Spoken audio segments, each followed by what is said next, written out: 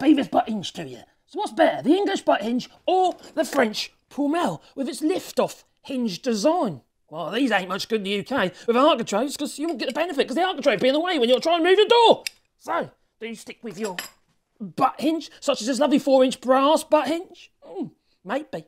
Modern incarnations have rounded corners which allow you to use a rotor without having to chop the corners out. But what about back cutting the hinges to provide the clearance for the screws and what have you? Or if you put a leading edge on your door, you might as well get your chisel out in the first place. Well, okay.